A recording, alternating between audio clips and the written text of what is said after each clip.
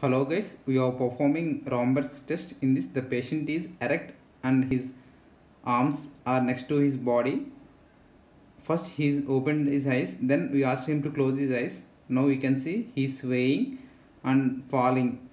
This is pause to Romberg's test. How to test? The patient is asked to remove his footwear and then he has to stand with both feet together. Then he has to place his arms next to his body. In the first stage, we have to ask the patient to keep his eyes open. Then ask him to eyes close and see for any swaying or fall. If there is swaying or fall, that is pause to Romberg's sign.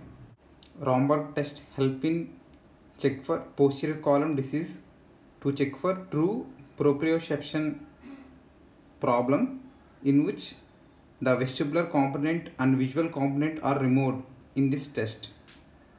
And causes include Tape's dorsalis, B12 deficiency, demyelination, or posterior cord syndrome, or Brown-Séquard syndrome.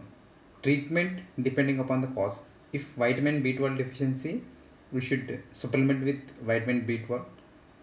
For Tape's dorsalis, we can give penicillin. Thank you guys. Please subscribe.